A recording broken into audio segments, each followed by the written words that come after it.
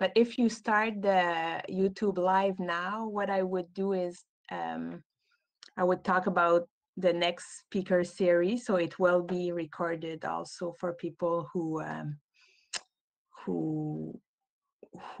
listen later. Thank you. It will give like a 2 minute to other people to join us.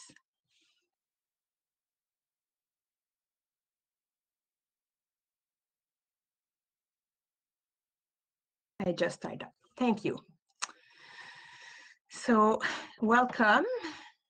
The few person, hopefully other people will join us. I know a lot listen to the YouTube link afterwards, but we have the chance to have Clayton with us tonight and to ask our questions.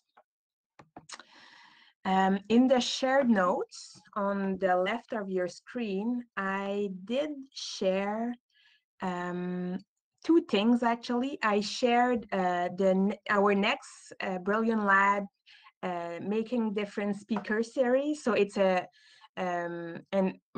interdisciplinary artist called Tosca Terran. She designed with nature.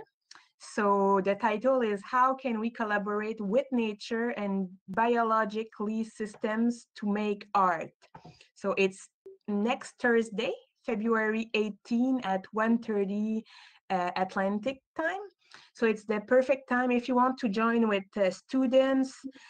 Parents are welcome to join. It's always there's always a period for questions. So I have put the registering link in the and I also have shared the link if you want to be part of the Natural Maker Network. I'm sending nice activities or training possibilities when we have them. So PL sessions and everything, I'm sending that to the network. And j'ai ajouté le lien pour le réseau Maker Naturel en français. Alors, j'envoie un courriel en anglais, puis j'envoie aussi un courriel en français. Alors, les liens sont dans les shared notes. Si vous avez besoin des liens, puis vous n'avez pas pu les noter, vous pouvez m'écrire michel@brilliantlabs.ca.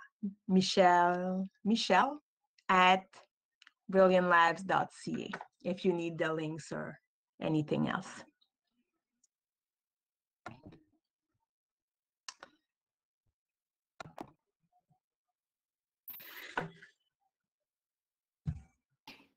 Are we ready? Do you feel like starting? Do you think we can start? If you like, sure. People can join in when they like, and others may have questions. It's always, I'm always these days talking to usually the converted or people that are really trying to work hard. CM, Itanasiea, I'm all stale.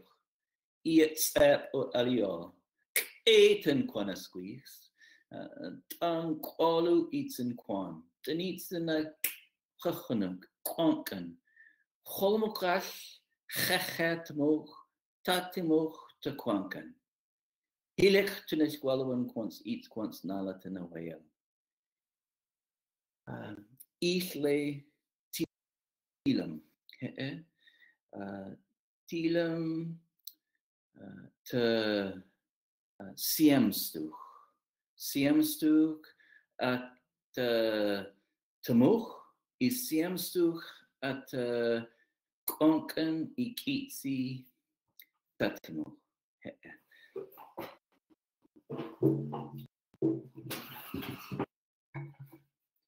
Stilum te I, stilum Konken.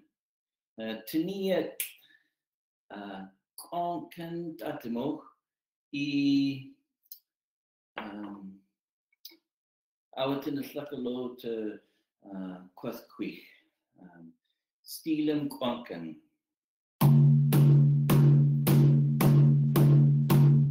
Aho, aho,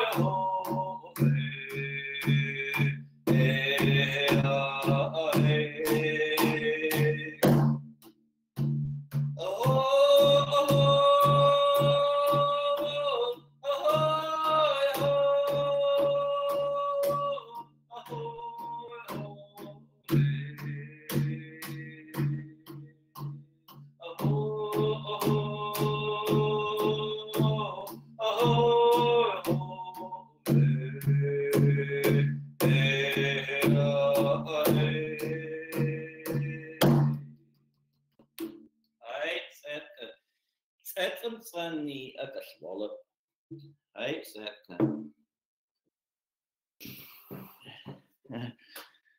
good evening there, and where everybody else is. As my last session, I always begin and end with a song out of respect for the protocols here in Kwantlen territory. I live there. I am a settler and heritage and from Scotland and England, and I've been told to recognize that I am from Wanik. I recognized you as friends and respected ones, as good people, and I recognize Kwantlen and Catesy territories in which I work and play and live. And I wanted to offer respect to them through the Kwantlen song. And so that's why I sang that song. So thank you very much for joining us this evening with this sort of introductory to a question period. I want to sort of review what we've talked about a little bit and introduce some topics into the conversation, and then we can go from there. I think that's a good way to sort of ground ourselves in thinking and where we left off, kind of. Okay, does that sound great for everybody? Oh, don't see anybody except for you, Michelle. That's right. Next slide, please. So last week I talked about the ideas behind the practice.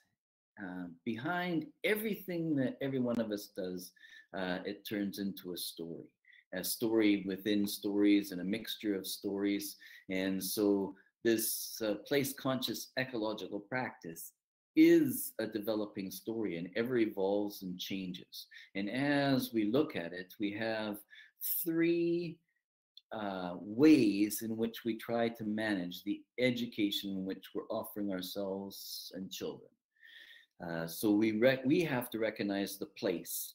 And the place is much bigger, because when we start thinking about place, we think about community, and community is much bigger than just what we think about as humankind. We have to think about all the different types of communities and both animal, plant, and land communities, the water communities, and how we can build relationship with those. Now, in order to do that, we have to start searching out everything that we can know. We have to be outside all the time. We have to know the places in which we're going intimately through all the different seasons and their histories and knowledges. So there's questions I ask here is, what is that 1,000-year-old cedar stories it's telling us? What are the 2,000, 3,000, 30,000, 30 million-year-old stones? What are they telling us? What histories here? Now, the land histories or the water histories, and then there's the histories that come through humankind. And here we have settlement for 15,000 years. They have stories that we can hear and listen to, and then we can build up on that knowledge of what this place really means to learning.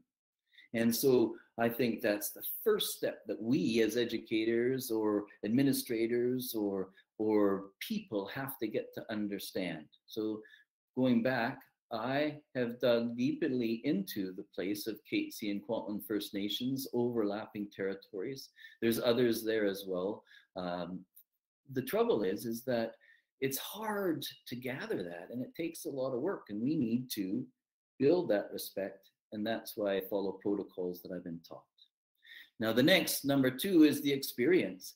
Now, we can't imagine anything. We can't really learn much about anything without having full experiences. So you can move away from those a little bit, and you can say somebody could read a book.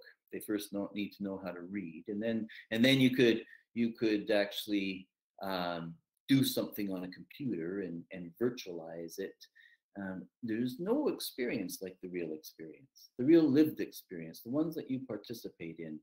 A friend of mine and I, the principal of the school, Randy Bates now, and myself, we went out. It was almost slushing in the snow when we were playing disc golf. And we were talking about virtual learning because there was somebody that wanted to come to the school to try to record what we're doing, what they're doing at the school. And Randy was worried that they wouldn't get the full picture if they showed them working on books or under a shelter or something that they've done and built when it's snowing and raining outside, because they wouldn't know that their hands are slightly frozen. They wouldn't know, they wouldn't have these experiences. So real lived experiences are important, and all in context, hands-on, and using all the senses are really important. So my question about things come back to those senses. What are the senses? So people think of usually 4, right?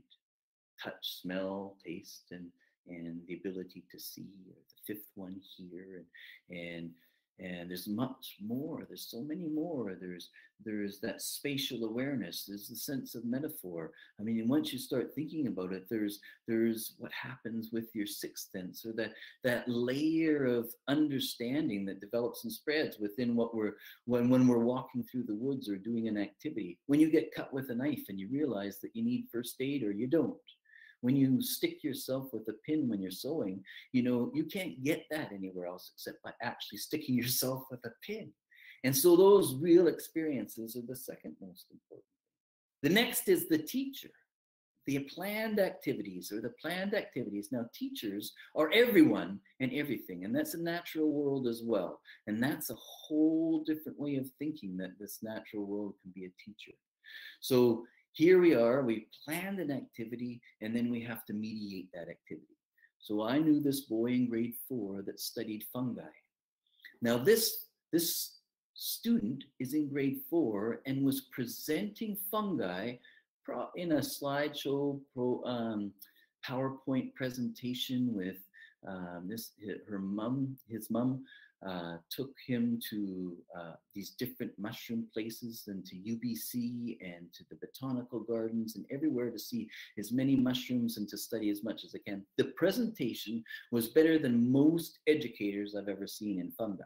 And he was in grade 4.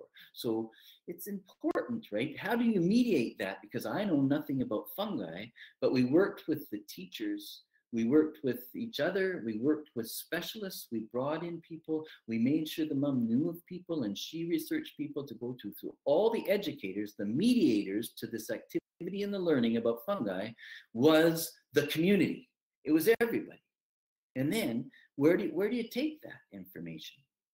So activity and mediation, as I mentioned before, is a Vygotskian theory. It came out a long time ago, and then it moved from one sort of way of thinking into activity theory, and I think I should do that. So you can see by the notes that there's a lot to that. I wanted to stop there too and just mention emergent learning, because there's a lot written about people going out to nature and just letting the kids be. And that's okay. And that's okay for them to become comfortable in the natural world. But the purpose of teaching and the person to have mediators there is to take them further and more uncomfortable into their learning, so they get more and more experiences. And that means for us at the environmental school was to bring in Indigenous elders and Indigenous knowledge keepers and other knowledge keepers from the community that could help us teach and grow. So emergent learning is the ability to change your thinking along the way in order to add and develop and design things for yourself, to ask deeper questions about your own learning and then take it back to the kids. I can't know everything, so I have to use everybody. So that's my little review of that slide. Thank you. Next one. They go faster. There were a lot of questions last week about curriculum, and I shared a few stories, and then one of my last slides was stories upon stories upon stories that interlink with each other.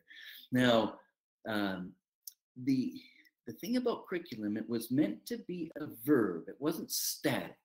So somehow along the way, everything was divided into subject areas and disciplines.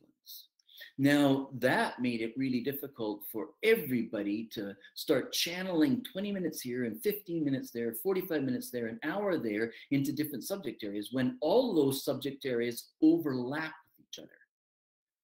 Why on earth in a classroom, in any grade, even in university, would you write a science paper and not get a paper in language as well?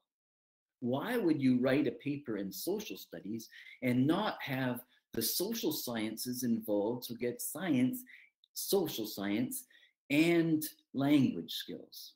So there's all these dynamics of in-context things that happen with activities that are really important. So that comes back to our activity and mediation. Now, as I mentioned before, we have to continually change and look at the way we do things to focus on a specific activity. I shared with you shelter building, drum making, and the other one was maple syrup. And those expanded into curriculum that would be all together and in context with each other. Now you picture a story where you build experiences, then it goes a lot further than that. So there was also questions regarding curriculum about language development, language arts, and which is literacy and numeracy. Numeracy is a language. It's learned that way. So how does language develop and change? Language grows. Language, whether it's English, French, my learning in Hunkaminam, or other wanting to learn different languages, you participate in the language first. If you're participating in context with the language, you're on a fishing trip and learning fishing words, or you're lobster fishing and using lobster fishing words in the specific language that you want to learn, you would have an image and picture in your mind of what your words are attached to. They're not something outside of a real lived experience. So in kindergarten, preschool, they should be participating with kids that are older than them that understand the language that's being used for specific activities. Then when they get to kindergarten and later, they need to be involved with older kids to learn bigger language. They won't know how to write it yet, but all the way along the way, they need to participate with people that understand greater language within an area. So that applies to mathematics and for us, our literacy in English. Now, if you were to say, okay, when do we start taking that language and writing it down on a piece of paper?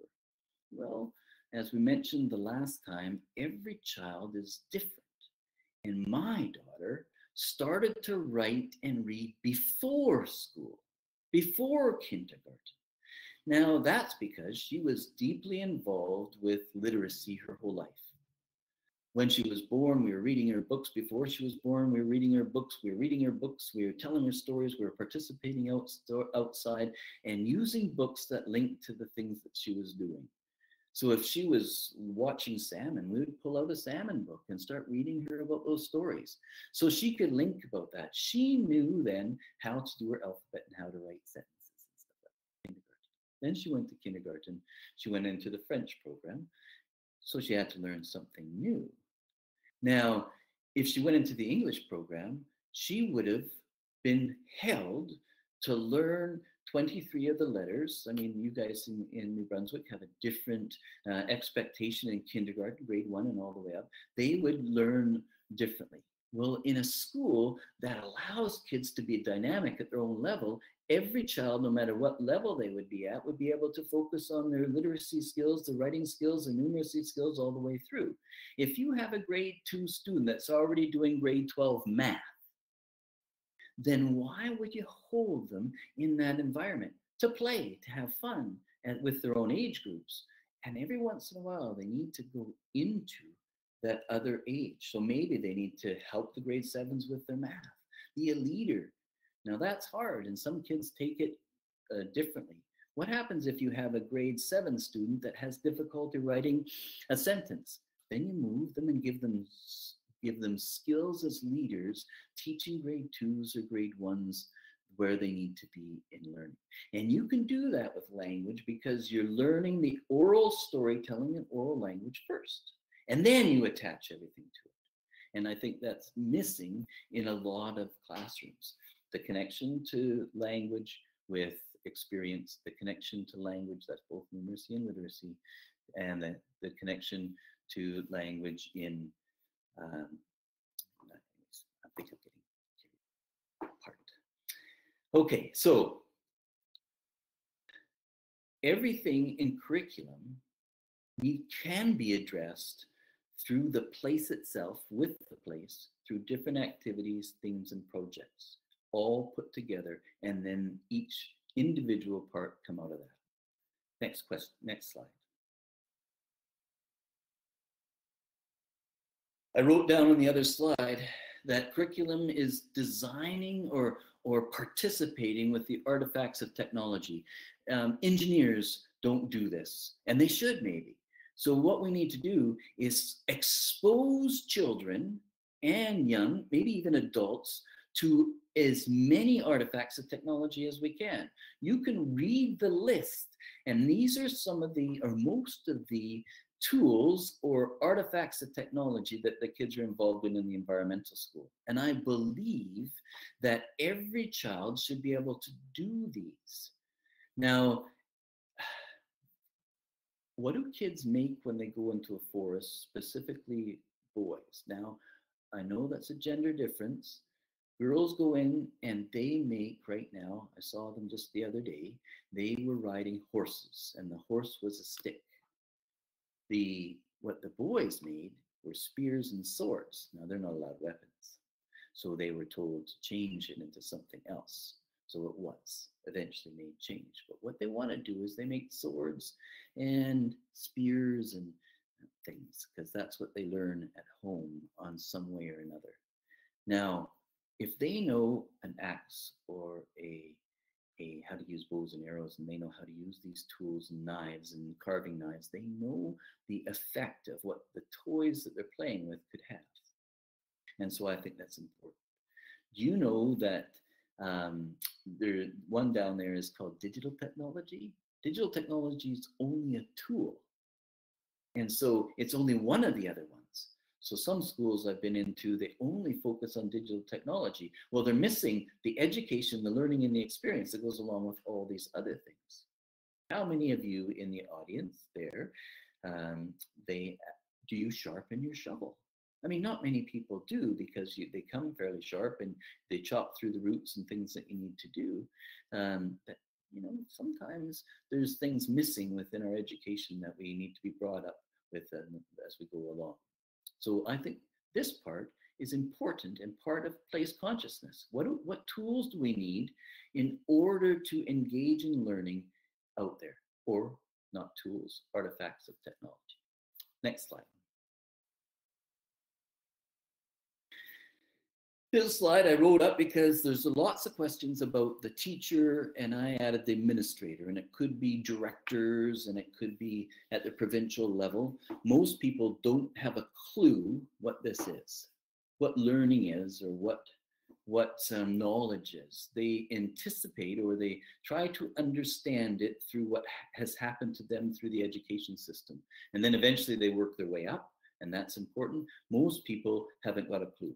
And I apologize for that. I don't really still have a clue. I'm trying to figure it out. I'm searching and I'm researching to try to understand that myself. So I think all teachers need to know who they are, where they're from, and what their story is, and what stories they want to be told. I think that's so important, because as a teacher, if you're not going out there to do your own searching for your own story, then how can you expect that of the kids? You produce in education a replica of who you are yourselves. If you believe in Buddha, you will replicate that in the things that you do. If you're a Christian, you replicate that in the things that you do. If you believe in Muslim or Sikh, you you actually replicate that. So you still have to know who you are and who you've become and how your heritage has come and landed on this land. I know my family and I know what we've done to this place. And so I need to know that and reconcile with that. So as a learner, we shouldn't be, as a teacher or as an administrator, we shouldn't be all knowing. We have to be learners as well. We have to take that risk to learn. We have to know the place, as it said again, we have to know the experience that we have there ourselves. We have to push ourselves to learn everything about it, and we have to know how different activities to be there. We haven't even got any snow yet here on the lower flats or where I live at my farm. No snow. Higher up we do. If you have snow, it's a lot different of trying to organize your class, or what temperatures do you go outside. You, as the teacher or administrator, have to know that. And then there's policies that need to be changed. The system needs to respect and gain the understanding of what all this type of education really is, what this type of practice is, so they know that it can work within the structures of their bureaucratic and systematically programmed environments that they put in a conventional school. There's lots of other words down there, but I think it's important that that everyone starts to recognize that the only words I can think of is equum, awits, and smethinen. Translate that to have pity on me because I am humble.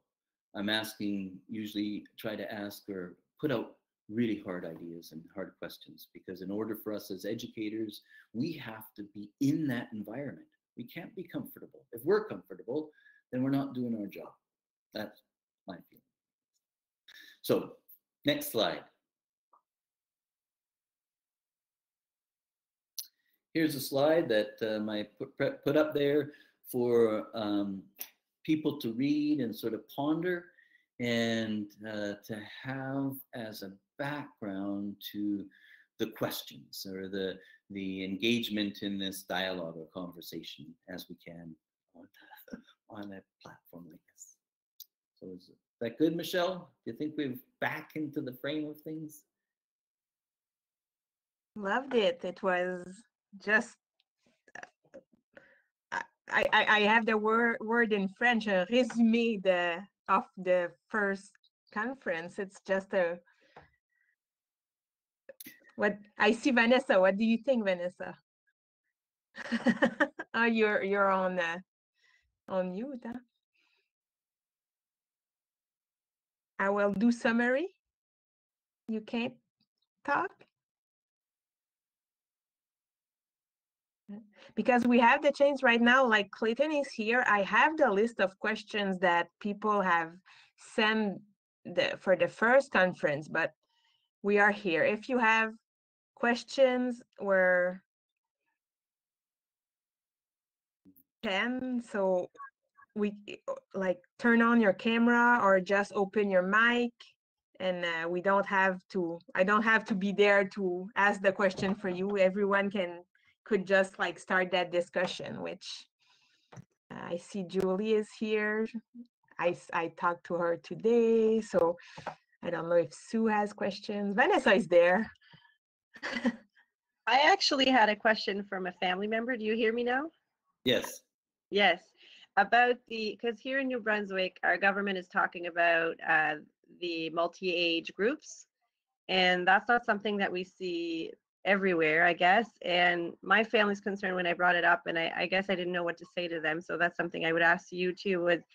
They were concerned about the social development of groups, and to me, I see how that works, but how would you explain that the kids still develop how they need to, even if they're in different groups age, with different kids of different age, if they're really older, or like, do they get that support that they need at that age? Well, what's really interesting is that there can be no divisions between learning. So, and kindergarten kids are special, I know that. they can be so much more than what we allow them to be if they had the role modeling that was appropriate at older age kids. So they had, I still remember walking down this road to go to this place called Golden Pond, where the kids, all the kids, kindergarten through grade 7, were doing studies. They were setting fish traps to count the number of different types of fish and to graph the number of fish that were in this pond. And so they were asked by a group of people, an environmental group, to study the fish in this pond. So on the way, a little bit of a story to get to this story. On the way, it's a 5-kilometer walk. So this parent was amazed that these 2 old grade 7 boys, tall and strong for their age, were holding hands with kindergartens while walking down the road, and every once in a while picking them up to carry them in order to go through. Now that's our role modeling to say that we support our community, that we go through. So with that role modeling comes the ability to use language appropriately, and what is the words appropriate for this given assignment. Now this young and old, do kids need to play with the same age group or close to that? Absolutely. But we found was that grade 5 girls play with kindergarten girls just fine. They still want to play with horses, and they still want to play with, I was thinking of those girls today, horses, and then the unicorns, right? And so they get to be more imaginative because they get to play differently with the older age kids. Now, sometimes the older kids want to be alone. They're tired of interacting with these little kids, and I know that. The little kids are tired of these older kids telling them how to play games, and I know that. But that's where, in one of the slides that I showed at the last one, there's that sort of breathing in and out of these age groupings, right? So every clan or family is K through 7, now K through 9. And so then they have to split up to their learning groups sometimes, because if you're in K through 7 sometimes, let's say, and you're only at a specific level in writing, you should be together in a group. So you have, and then that younger group can come together. Sometimes the littler ones can't kick the soccer ball as well as the older ones. So they do need to have that breathing in and out in order to allow them to do that. But multi-age grouping in teaching, larger, not K to 2 or K to 3, but K to 5, K to 7. If you have middle school should be 5 or 6 to 9, mixed grades. They shouldn't be all in the same category. Now, as kids get a little bit older and more sexually aware, then there has to be this understanding, this long-range teaching plan that helps to gain that understanding. Otherwise, grade K to 7 together is the best form of teaching, the best form. How many kindergarten kids know how to dissect a salmon? They need support the first few times they do it. So after about the 3rd time they dissect a salmon with support from the older kids, maybe they're doing it on their own. You know what's interesting about kids that know how to use dissecting knives and tweezers and how to identify the parts of a salmon is that these kindergarten to grade 3 kids at one time had guests that came down that were grade 8 and 9 science class. Now these little kids taught the grade 8 and 9 how to carve a salmon. Now, if anybody questioned the ability to join age groups together and not just K1, which is a common split class, or K to 3, but actually think a little bit broader in that, then we'd have much stronger learning. The school, though, has to work together in order to understand that breathing that I'm talking about, because if they don't, then it's going to fall on its face, because you do need, at times, to let those grade 7s go in the bush, and punch each other out a little bit. No, not physically, but you know. Does that help, Vanessa? Any other questions? Usually a question leads to a story, because that's where it's better.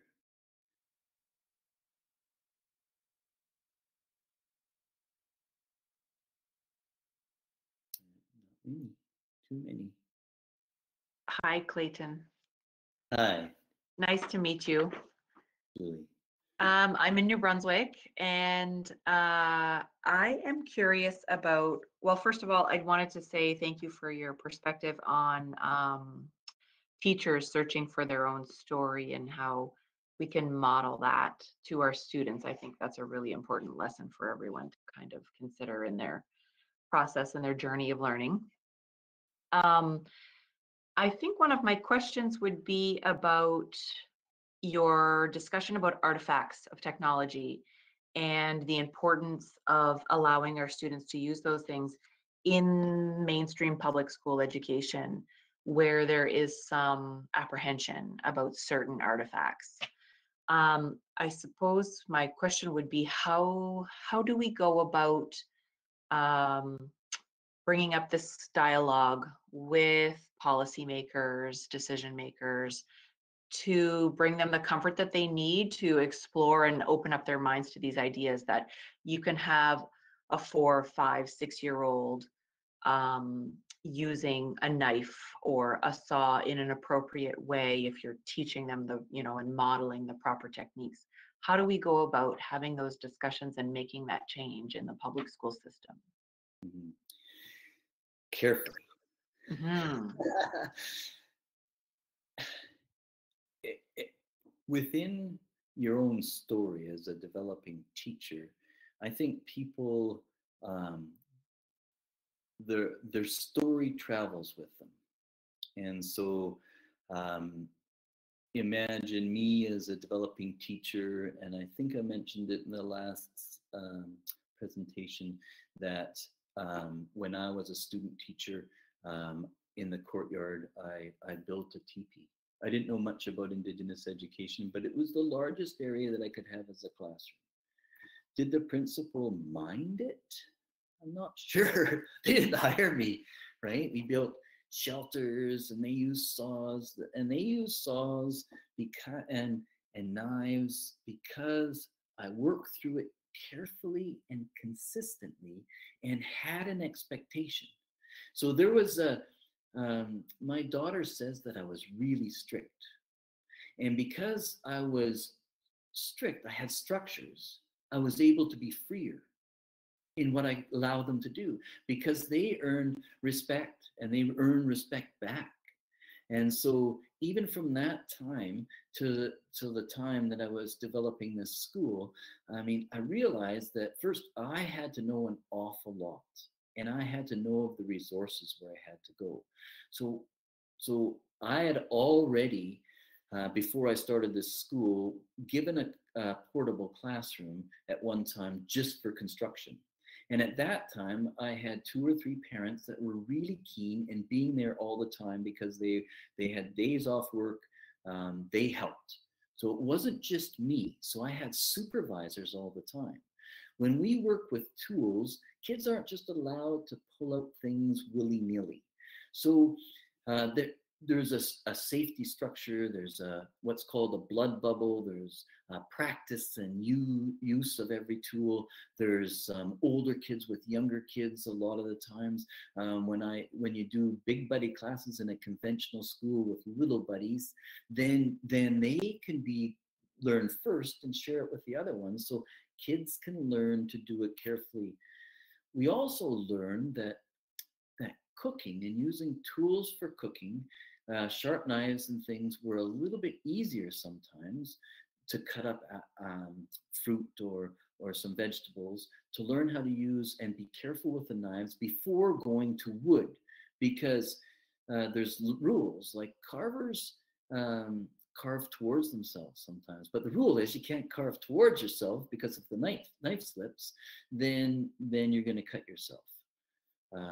All the kids learn respect for the tools, and then they also learn first aid, so that if they got a nick, then they would put their bandage on or help somebody else, to the point that sometimes kids got cut deep enough. Well, all injuries needed to be shared with the teachers, but at times they would just wrap it in a Band-Aid and keep working. And so we had to teach them that they had to share everything that they did and were doing. So the first step is to make sure that connections are made with people that understand the tools, that the safety idea and how to work into that and build respect for the tools, and then share that concept with the administrator of the school. Now, policies for a school and school safety most of the time can be different than at the provincial level. Because if they recognize the involvement by grandparents or elders or knowledge keepers or parents that are coming into a classroom, if they know them and their experience, and they can share that experience with you, and you've had experience with them, and you bring them the ideas, then administrators would go along with it 100%. Usually. It's when teachers go into something saying, I want to go outside, or I want to use carving tools, and they don't even know how, kids don't know how to hammer with the hammer and respect the hammer, or they don't know how to use a handsaw to cut the wood for their birdhouses that they're hammering together, then a knife is a little bit more dangerous. So it's a process of coming up into it all the time. Now, people say, it's riskier to go up in a gradual level like that than it is to walk on a sidewalk in a busy town site. Because on a darker day or a rainy day here in the Lower Mainland around Vancouver or Maple Ridge, it's more dangerous to walk on a highway or roadway sidewalk than it is to see kids working in the classroom if it's made safely. You wouldn't believe how hard it is to get a school to walk to the library or to the pool. They have to learn that safety strategies and the way to do it. It's just like everything else. It's a step by step. Some kids learn faster than others. It can happen with everything. Now, one more thing is fire, right? Fire is an interesting thing because we're afraid in many ways to share that with kids, the safety and respect of fire. So, in a conventional school, most schools have some kind of courtyard where you can put fires inside a tin can to teach them there. The environmental school can go other places and light fires. Some places they're not allowed to. So earlier on, before kids knew anything about fire, we brought in a knowledge keeper from Vancouver that carried fire in his knowledge and taught them all about fire. Now, when the kids saw him holding fire in his hand like this and placing it, we made sure that he explained that the fire wasn't touching him, it was burning on the wood above. He could carry this fire and light fires in multitudes of different ways, including the bow. And yet, when he told his stories about fire, the kids came away with that with a different kind of respect.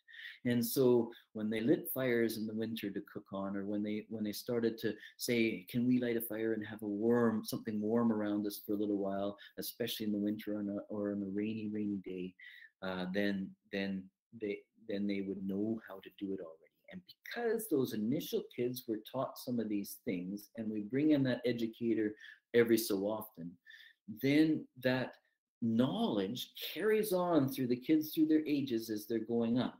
And when older kids show younger kids that this is how you carve respectfully, or this is how you use a tool respectively, any one of them, even a computer, then it actually helps the younger kids learn that. And I think it's important that all those are used. I think I remember some teachers that were afraid to build a birdhouse, and this organization built the birdhouses for them. They cut all the boards. All they needed to do was take the nails out of a package and then nail the hammers. Now, she didn't want to do that. So she invited male teachers in to do that in her class. Now, my question is that why is she doing it then? Well, she didn't want to learn herself. And you can hear by what I'm saying is she should have been learning how to do it herself and then show it to the kids or do it with the kids learning. Now, that's way different than what I would do things. Randy, the principal of the school, when he first introduced making 6-note flutes, wood flutes, Lakota flutes, he wanted to only do it with grade 5 to 7. Now, I said, grade 5 to 7 can do it, kindergarten can do it. And so we had to do is rethinking, you know, what does it look like to learn that process and move it along until you could have kindergartens using chop saws? Well, that takes parents there, grandparents there, knowledge keepers, people that were woodworkers. One time we had 20 parents there helping kids work the tools. Eventually, when we had grade 8s come back after being in grade 7, they would come and teach the kids how to use chop saws and stuff. Were we safe? Absolutely. And I think that's important. We I don't know how to say it. We forget sometimes that all these things are possible, and it's just how we move through it and into it, right? And I think the better you are at moving in through them and demonstrating that, the easier it is to change policy or to have your administrators just go for it, right? That makes sense. Are there any more questions, possibilities, angers, frustrations?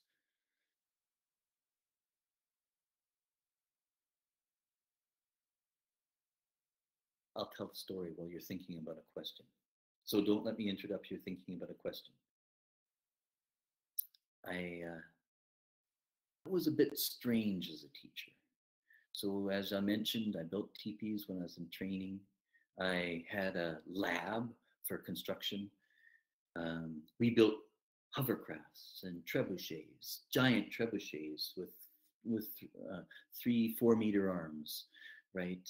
They would throw watermelons and balloons across the field to blow up a castle. I also did some really unique things by inviting Indigenous elders into little storytelling centers before I even started the school. And so when I started the school and got it going, it was impossible to do it. I have more experience outdoors here in Maple Ridge than most. I know most of the stories. I know histories and knowledges. I keep researching and searching. I keep on gathering as much as I possibly time. I sometimes hear stories 10, 11, 100 times, and I keep on building that depth and joining in with that. And yet, after all that, they wouldn't let me have a school like this because I wasn't connected to academia. They didn't know it was true, the possibilities. And so now we have a school that's been going, I guess, for 9 years, and it's now it's an example. So it's an example that says this is possible. It's not like you need academia anymore. But back then, we needed academia. We needed to be able to say, okay, even though that Clayton takes kids camping 3 times a year, this isn't talking about field trips or camping trips. It's not that he goes, 1 year he did a field trip a week because the parents were so keen, right? Field trip a week. Same year we built the trebuchets.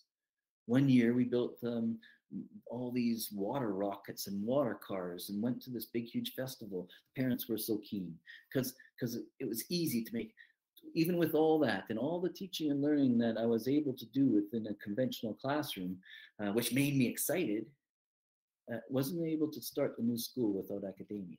Now, academia was able to secure a grant worth $1 million worth of research. They were able to get, SFU was able to get a lot of people to support and help and teach the teachers and change the way we thought about our practices. And then after academia left, everything is fine. The school district understands all this, or do they? Do they recognize that by grade 8, 9, or 10, they know how to do, they have enough literacy and numeracy and they are good learners? Absolutely they do. But do they really know what happens there, the pedagogy? Absolutely not. Because they don't spend enough time there to really understand it. I mean, what can they do? So when the new principal, or when I was principal of the school, when we go out there and we start talking to people, they go, well, what do you do there? Dig in the dirt? What do you do there? Do you hug trees? Right? And they don't understand that concept that learning doesn't happen the way that they would expect, sitting in a seat, opening a book and reading and writing in a piece of book, or watching the teacher do an experiment, or playing around, or building even a birdhouse inside a classroom. They do it all out there in experience, in context. And so if they saw birds that looked like they were in danger or needed support, they might asked to build birdhouses. And then they would have to find out what's the best wood, what's the best size. They would have to do all the searching and learning to be able to express themselves within that activity itself. And so it's, if you're in kindergarten and you're already using measuring tape and sawing with a saw and making things into a birdhouse, that's pretty darn good out there in the woods when it's raining and cold or not, right? And making it safe. So I think they still, in the whole community, I don't believe that they know what's going on in that school, because they don't go. Right? They don't learn. Yeah, I have a question. I'm sorry. I have like 1,000 questions, and I'd like to ask Go them for all. it. I'm listening and It's trying time absorb to it ask all. questions, Vanessa. Ask know. questions. I know we're trying to be polite. So a little context. I'm a newer teacher, I guess. And right now I'm in an ideal position where my admin really believes in all this hands-on and the kids learning, and not focus on the curriculum, but do the activities student-led, and then plug in the curriculum to the students. So, and next year, what I'm attempting to do, and I asked for the approval and I got it, was to bring my kids outside. I'm doing it 1 hour a day this year, just to kind of get like, what do I need? What am I doing? And next year I want to throw myself out there. And I want to get the community, the parents and all that, but I'm always kind of wondering, like, what's my next step? Like, I realize the clothes, I realize how the kids ask questions, will I kind of grab on to that. I understand when you say I need to be the expert. Like, I need to know more than them to be able to help them to grade, but I don't know, like, if I'm getting ready for next year, like, how do I get ready enough right now? Because they're all kind of looking like, what are you doing? Are they really learning?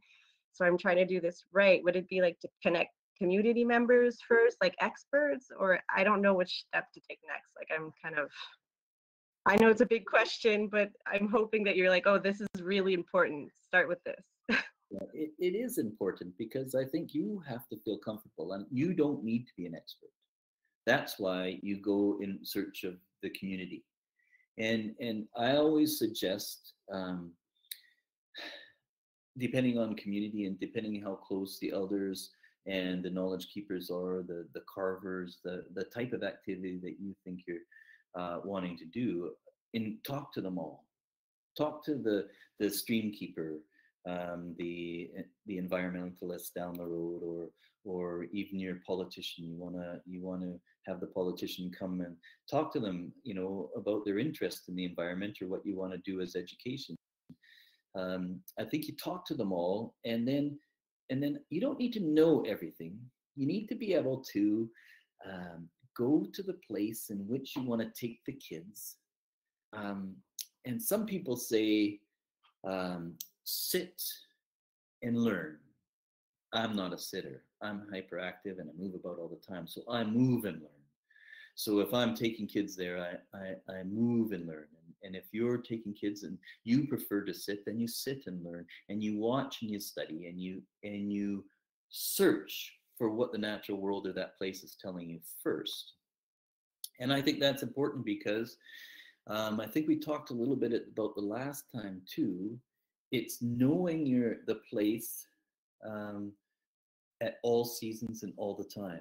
A windstorm goes through your place, and you have to know whether the hemlocks are mistletoe infected, or whether they're hypersensitive to wind and change in temperatures and what's happening there. You need to know about the area. So when you're sitting there, or when you're moving through the area, you get to gain an understanding of that place. You get a connection to it.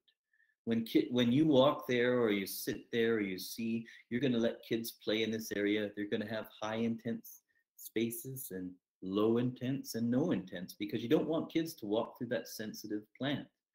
And if it's an invasive species or a species that grows more vigorously with things, then you need to know that. Oh, salmonberry here grows vigorously if it's crushed.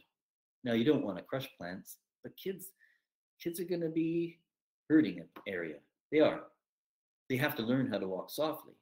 So in an area that's high use, it's sort of like a ski hill or something, where you need a high use area. And then outside that, you want to have less and less. And so by spending time there, so you might even want to invite people that you're going to bring into your class to go for walks together, or to sit there and talk about the space, just to make sure. One of the things that I was mentioning to this school close by in another district was that they brought and started building trails. And I can't remember if I told that story. They built a trail right through some sensitive plants. And all they had to do was build the trail 2 or 3 feet to the right, and they wouldn't have damaged those plants. So by being there enough beforehand, then you would know all those things. And that's important. So talk to people, go there a lot yourself, and then that will teach you what can be done there. You're not taking the class outside, because you could take your books outside and read poetry there, and it'd be awesome. You write poetry, and you could do tons of different subjects there, and you could have a classroom outside, or you could engage with the learning with the stuff that's going on there at that time. And that's 2 different things. And so I think you're on the right track. I wouldn't take it upon yourself not to take risk. Like, you have to take risk as a person, not risk for the kids. That overall arc of the safe place is important. You have to know it. But you have to take risks. You have to go out there and be learning with them. So if you've met and talked to this knowledge keeper or more expert than you at something, then you would learn with them. And you would maybe for the next 5 years, when you're doing that similar activity, or when the kids ask questions about that, then you would actually bring that person in, and you would know more and more every year. You see, what always fascinates me about experts is we've ran into people studying salmon that they're doing their PhD or their post-PhD doctorates and stuff on salmon, and these kids are already learning it in kindergarten. So if they're learning it your whole lifetime, then you'll be learning it your whole lifetime too. So you have to be able to take those first steps. The other thing that you had mentioned was being expert enough to hear the questions. And I'm not sure if you meant hear the questions, or you were talking about being expert enough to do the activities, and you don't have to be. So it's being able to hear those questions, and the more you're able to do things, the more you hear, and then the more you learn too. That hearing of the questions. Yeah, that's what I wanted to just clarify too. Yeah, it's making the connections, because so I know enough to like hear the questions and like help them go forward with it. Yes. And that takes years. Okay. Yeah. And sometimes as adults, we have fluff in our ears, and we have this vision that we want to move forward with a specific something. And then you realize that that wasn't where the kids wanted to go, and you could do that another day, because we have that ability. If we don't do it today, we can always do it tomorrow. Mañana, right? In Spanish, mañana, tomorrow, or we'll this in Han Camino. You just expand on that, and then do what you had planned tomorrow. Right? You have to have supplies, though. Could you imagine the supplies that you need to try to help answer some of these kids' questions? It's amazing. So you have to be able to say, hey, I don't know that yet. Let's do this searching or researching, and we'll get the supplies and come back. Thank you.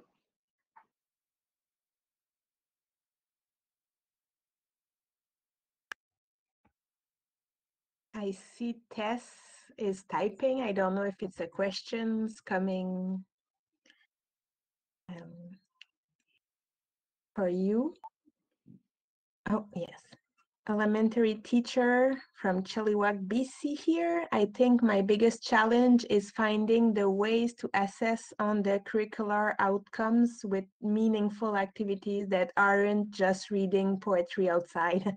I feel with ample planning time, I could find ways to connect it all, but I am looking for resources.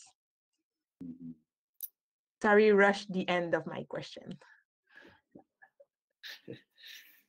Yeah. Wondering if you have any ideas of where to go or start.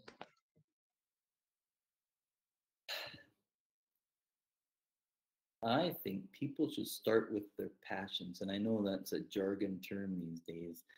Um, and everywhere you go or whenever you go outside, um, it's easier if you say, um, I'm just going to use an idea that just popped into my head because it, it's fishing because I was running along the Vetter and then the Chilliwack River on some of those beautiful trails there just about a month ago, and it was just in a nice way in the current of the river, and everything was going, and there was lots of fishers there.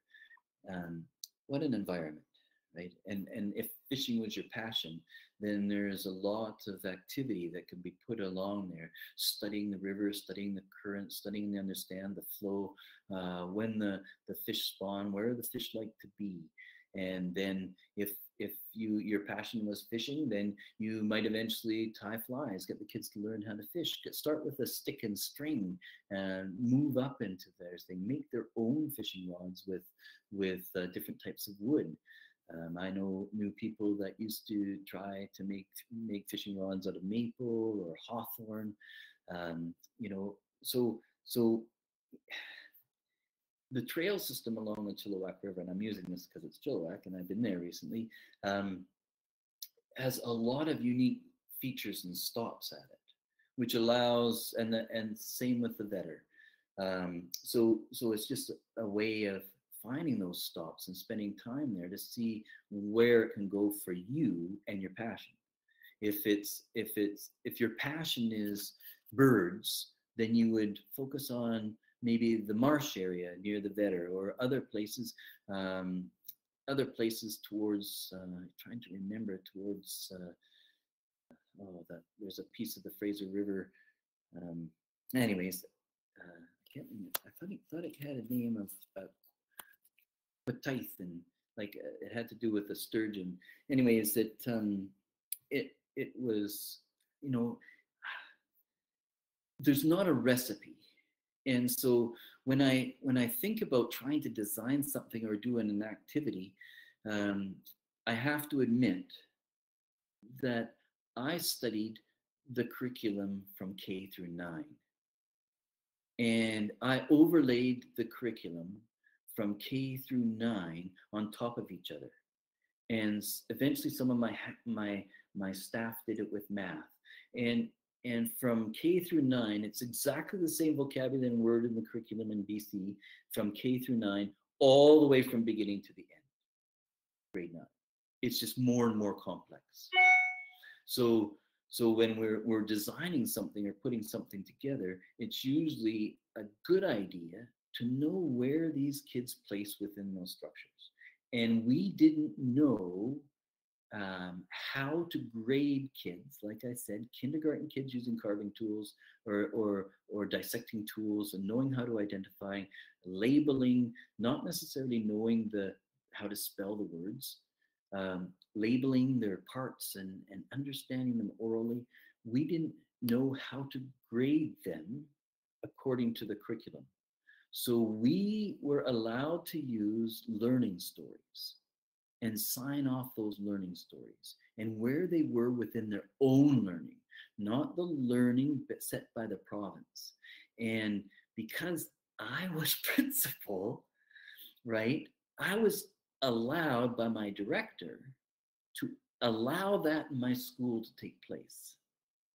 Now, learning stories are much more effective and efficient than actually standardizing the statement in which you make about the child based on their activity or reading and writing.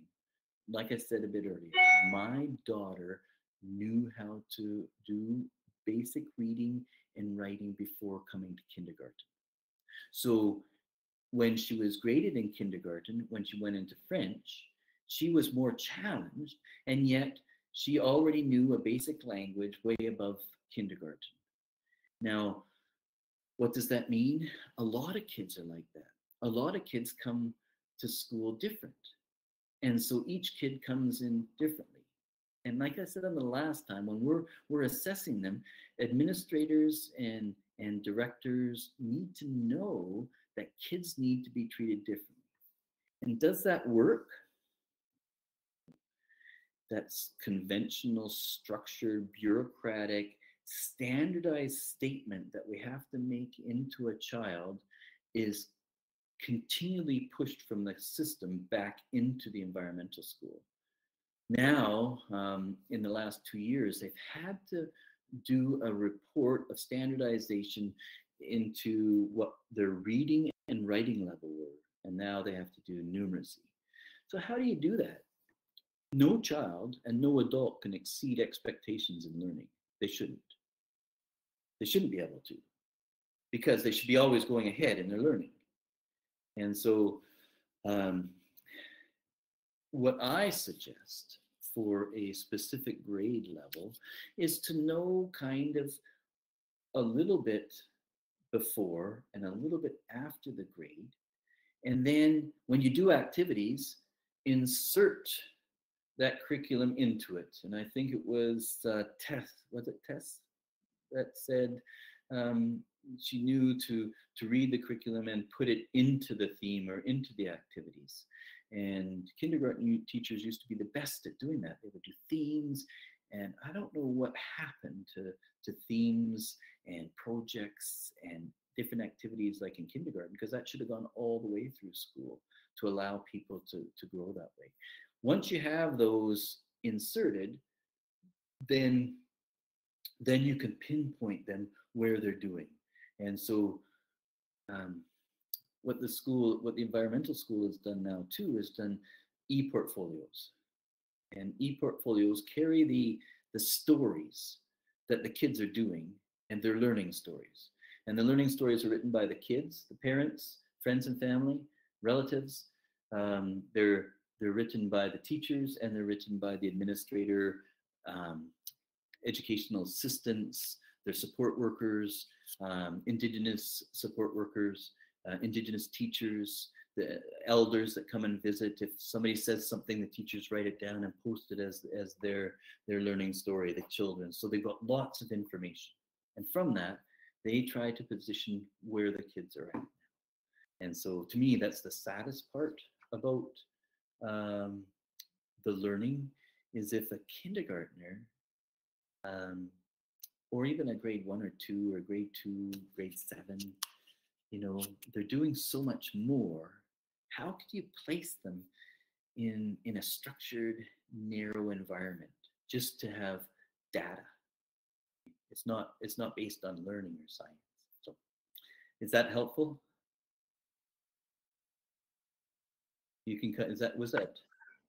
I really like the answer. I just, Vanessa laptop died, but she just wrote a last question before it died, and she said she will listen to the video after.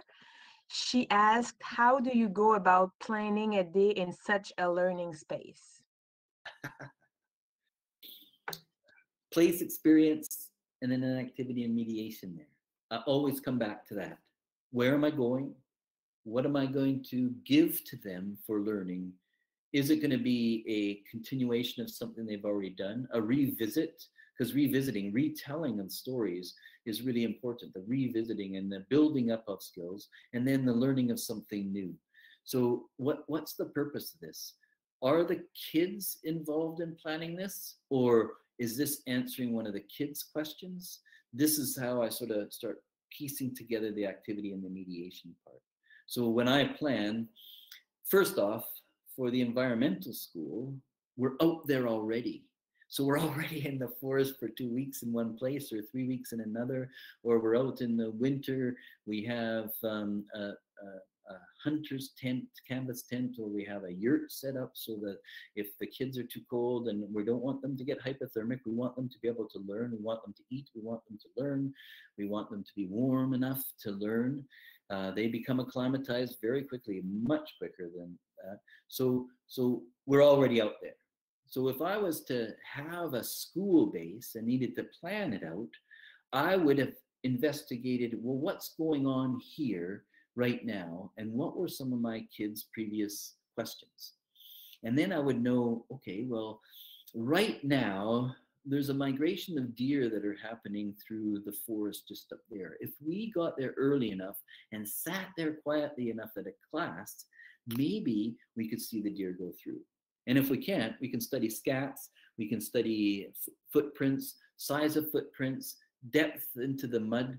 We can calculate maybe how heavy they may be, how many were heavier deer than lighter deer that were moving through this area.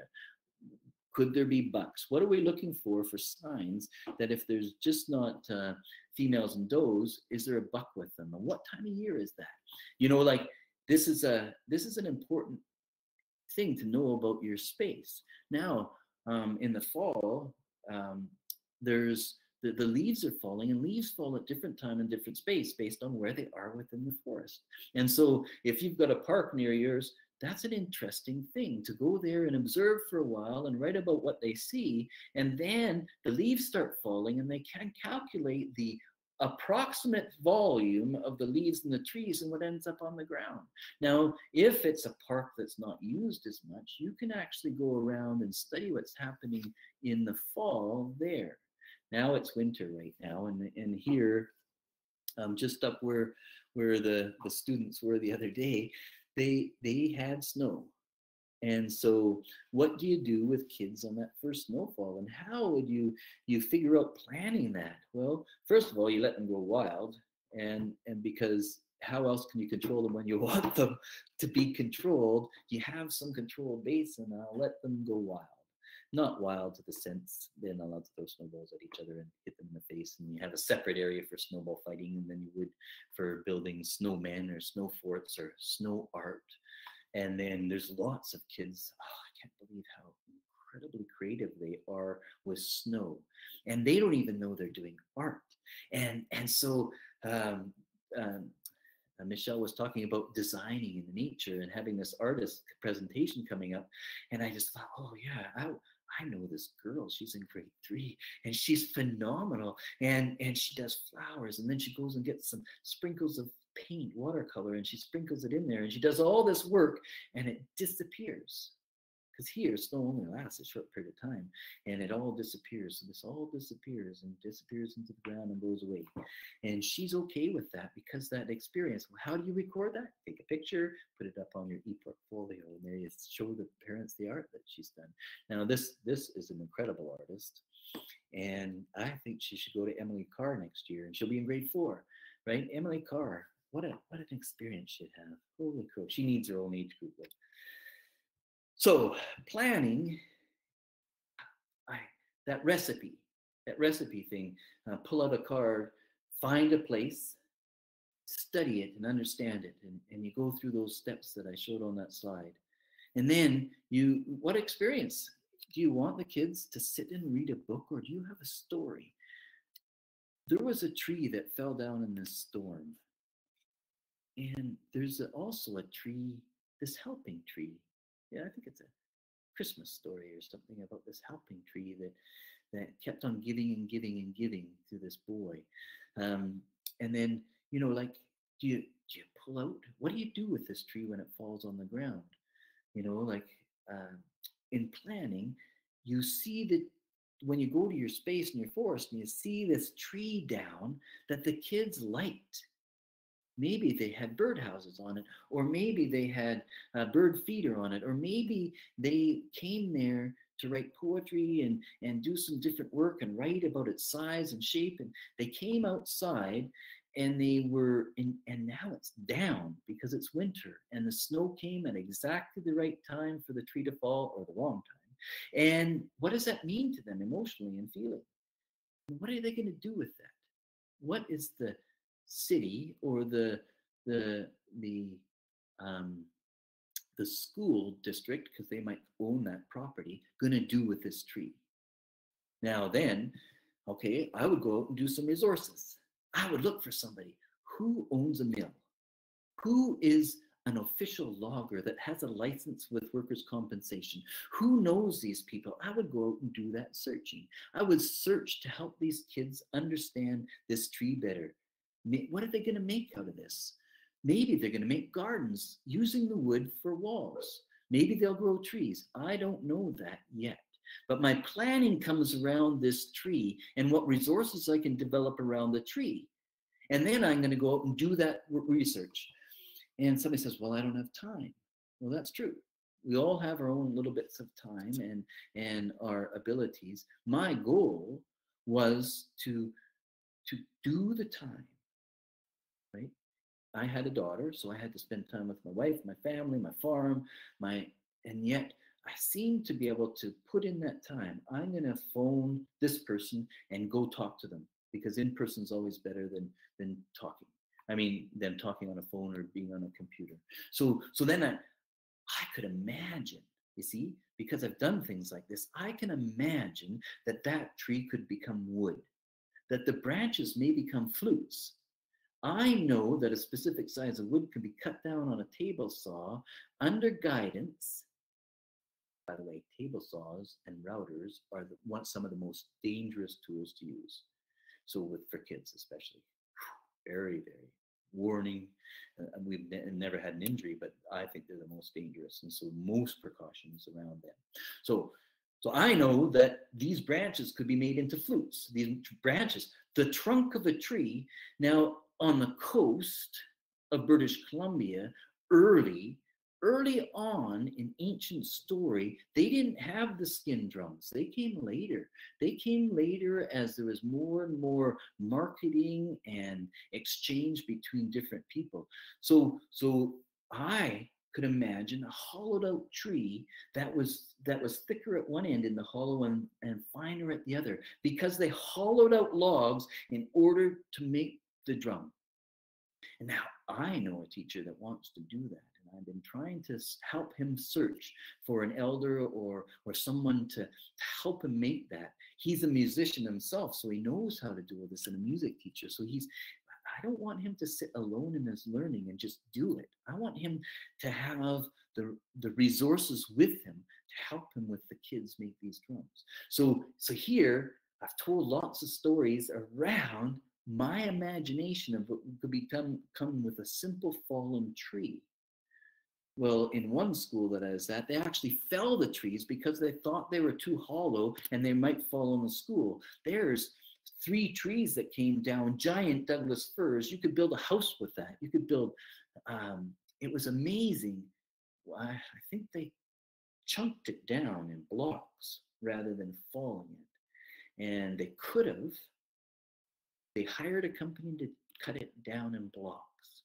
So I would have, if I would have known, and if it was my school, I would have said, I'm going to plan to find a logger to bring it down for us in larger sections so that we can mill the wood and make the wood. Now, why? I, as a teacher and a principal, got tired of seeing kindergarten teachers have parents cut things out with scissors because the kids can't use scissors. They were going to make messy art. Messy art's better than perfect art. And if kids are only learning to glue and color the things that are cut down, then that's not learning.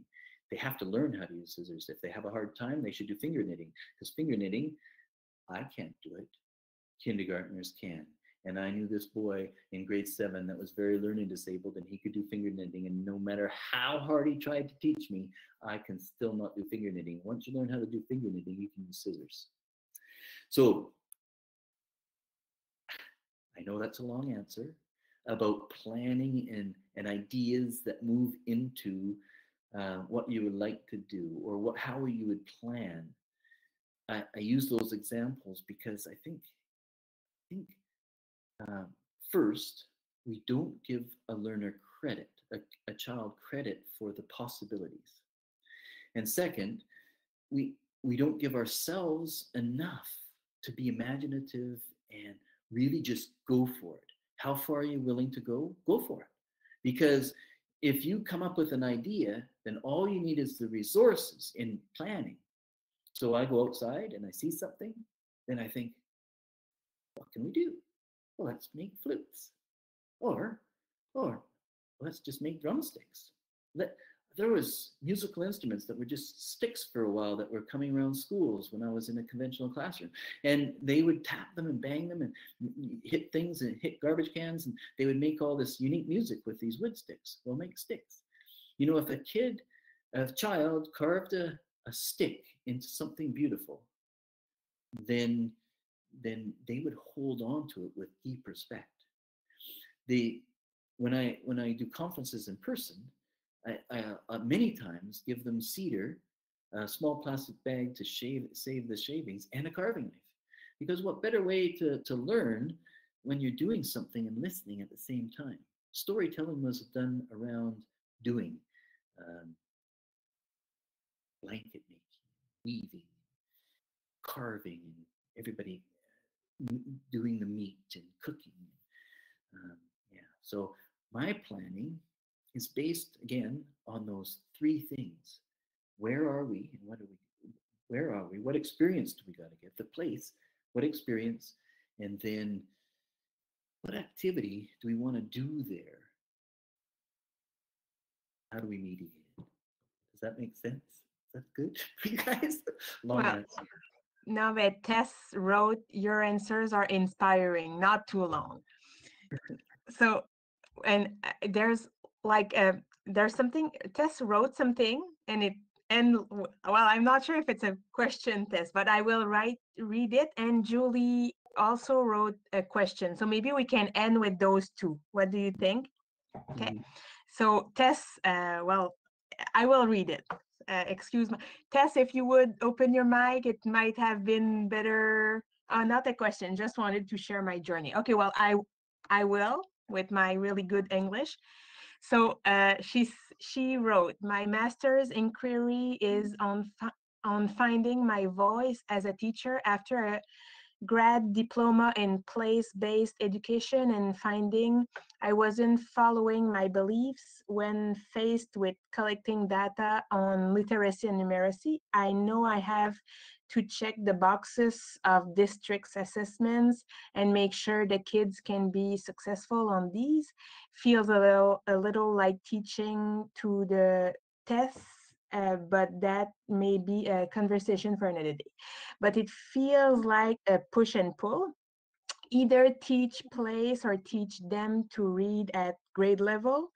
I am working on finding ways to get them to the place they need to be for the district assessments, using place-based pedagogy, and then following our passions and the co-teacher of our place.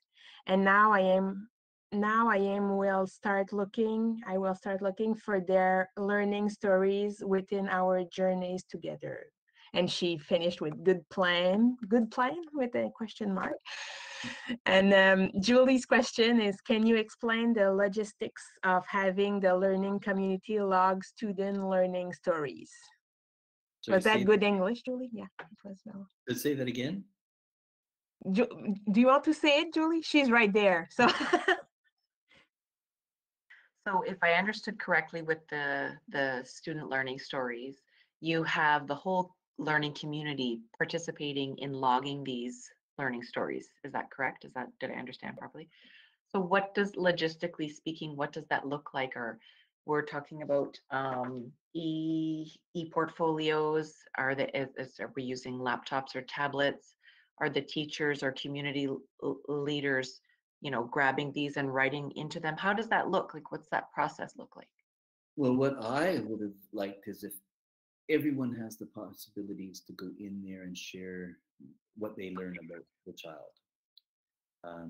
It can't be that way. It has to be private. And so what we discovered was the parents, the kids, and the teachers are the ones mostly putting in the learning stories. Learning stories come through the teachers, though, from the community. So if you're an auntie, you can probably tell the mother, and the mother can put that story in. If you're a friend of the family, or if you're an elder, and you come and you're sitting in with the teachers around lunch, and you're sort of having these kids sit on your lap, and it's hard to get away from the kids when you're outside. and that's okay. Then an elder starts telling a story about one of the kids that is sitting there, and it's just absolutely amazing what they're telling. Then the teacher records that, not recording the voice of the elder, but records it down in a point form. And they've been gathering stories like that for a long time. And I used to try to really reinforce gathering those stories, because a teacher can't gather everything. And so I knew a child that would read at the babysitter, right? And the babysitter wasn't allowed to add stories to the. She would read really well, but hated reading with mom for some reason, and hating reading with the teacher. But we got to know how much the child could actually read through the babysitter actually doing some recording on the phone, right? And so it was something that we worked out with the mom and the teacher, so that we could find out why the child didn't want, or what the child could actually do. I knew lots of childs that couldn't do it. So so we try to expand as many as we possibly can gather. Converting that is actually quite easy. Now, I think because when you're out there doing things, you can gather more information about where the child is at. Because for every activity, there's a story. For every story, there's something that can be written down. And so although you think, well, we're just outside, we're not doing anything, there's lots of time that the kids need breaks. And the kids at the environmental school go to a reading session at recess or lunch because they want to read with somebody. They go to do some writing because they might want to write a story, or they sit down and play school with their kids and they write stories and things. So even what's interesting is a couple of stories that the kids were writing on the side were sometimes better than the stories that they were writing with the teacher, because the pressure that they're feeling is probably overwhelming. The system, the whole community sometimes feels that the community of education puts pressure on kids somehow, and the kids feel that pressure. We need a writing sample, and so write, you know. So I think when kids are allowed to write stories that they've experienced, then you can get those writing samples at grade level or above. And when they write their stories, we're looking for specifics. So when we're gathering things, they write specifics. And when you're looking for something to assess, we're also looking for specifics. So, you know, did they use subject really well? You know, at what level? I mean, we know that a grade 12 student can graduate from high school with a C. That means they can write with a capital, they can end with a period, and kind of write a sentence and a paragraph, right? And they can move it into a story form. Well, that's pretty good, because that's what they can do probably in most grades, right? Sometimes, right? And so you know, it's you know, like we mentioned before, I think the learning stories hold on to their own. And it's that translation that we do, because we need to know a little bit more, do a little bit other kind of work than other teachers that just does the paper pencil pushing. So does that answer your question, Julie? You know, like Yep, it does, especially when you're talking about the community sharing their stories with the parent or the teacher, what they've observed from the child. That sounds good. I think I'm worried that the teacher will not have enough time or miss opportunities to gather and, you know, to observe everything, or to see important milestones in a student's day or learning, and just where does that time come from to log it. Not that I'm a super, like, I'm not a data freak. I'm not like a, oh, I need to check this all off. I'm not like that at all. But, you know, just getting the gist of what's happening in a student's day or life or period of time. yeah, and like I said earlier, K through 7, and then sometimes you need to pull them out into age groupings. You need to know who they are and what they're doing. You know, sometimes you want to teach. Residential schools is a good example. kids, all people should be familiar for what we did at residential schools as a settler group. Do grade sevens need to know more than kindergartens? Absolutely. They need to be taken aside and taught the bare lines. They watch videos and violent videos. They watch horror shows. They watch some things they should be taught differently. And then they're understanding it, the questioning, the answers, either written or oral. Learning disabled kids shouldn't have to write. They should be able to tell their stories, right? They should be able to go up through university, telling their stories, telling what they know in biology or science or whatever it may be. So we need to be able to pinpoint that. Maybe the child knows the knowledge but can't write it. And you're right. You need to be able to do that too.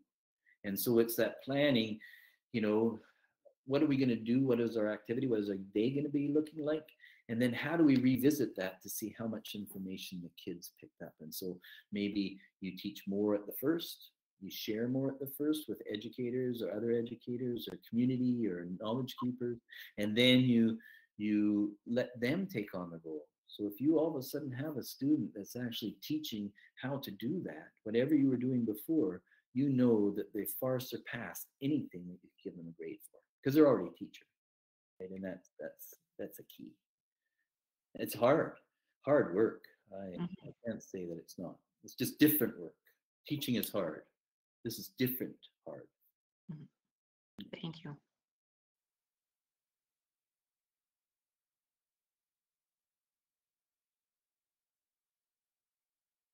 Lisa is writing, I have been listening intently and learning lots during this conversation. Thank you for sharing your experiences.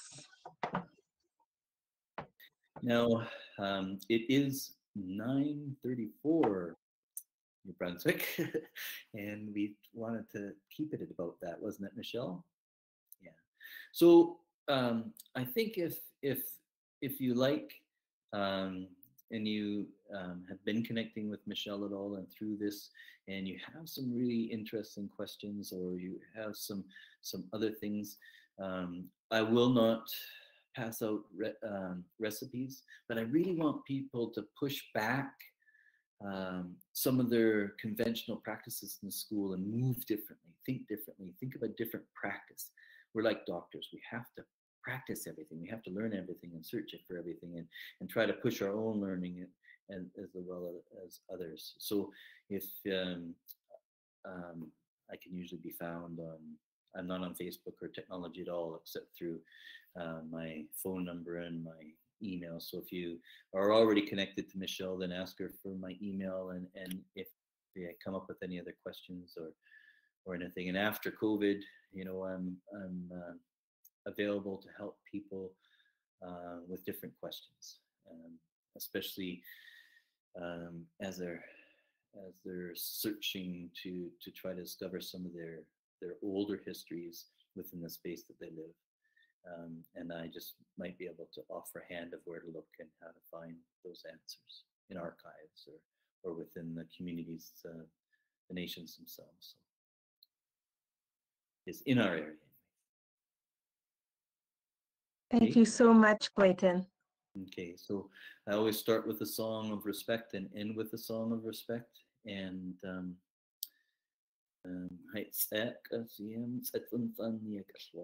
I raise my hands to you all for participating, and I feel honored and gifted by being able to share stories and listening to you, and so I thank you for that.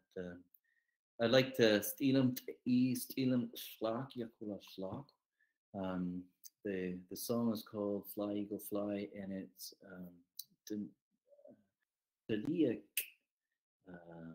Hulamni Anton George Quasqueaks.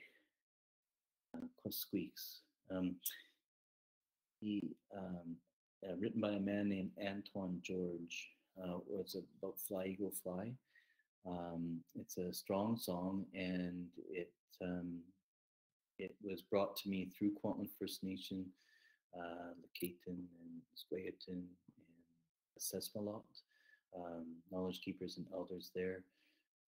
And so I'd like to finish and with that song, if that's okay with everybody. I'd like you to take what you did, like Thomas King says, every action there is a story, and you should carry your own stories really proudly and up front with your search and research. And so I hope and I wish everyone well with this.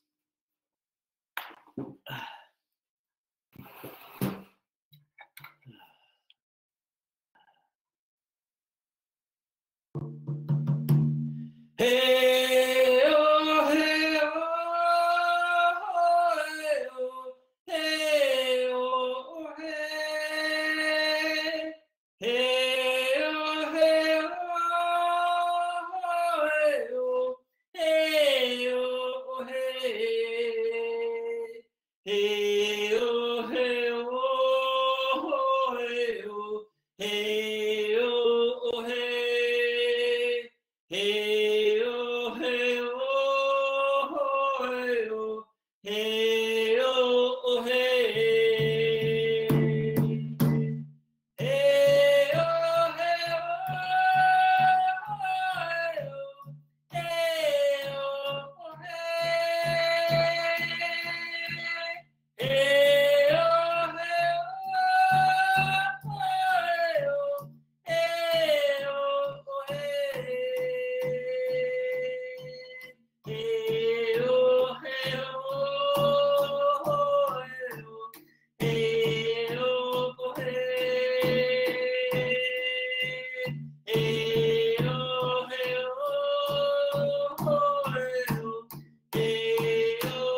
hey, when I choose love, the seeds start to sway. Slow, your pull up, slow, up the swale. Hey, oh, hey, oh, hey, oh, hey, hey, oh, hey,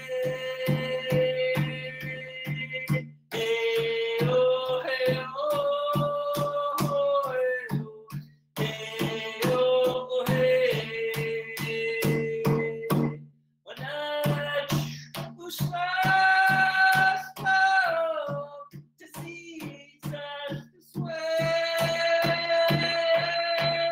slow, careful, slow, up this way.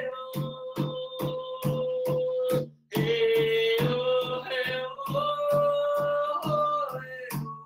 hey, oh, hey. Hey, oh, hey, oh, hey, oh, hey. Hey, oh, hey, oh,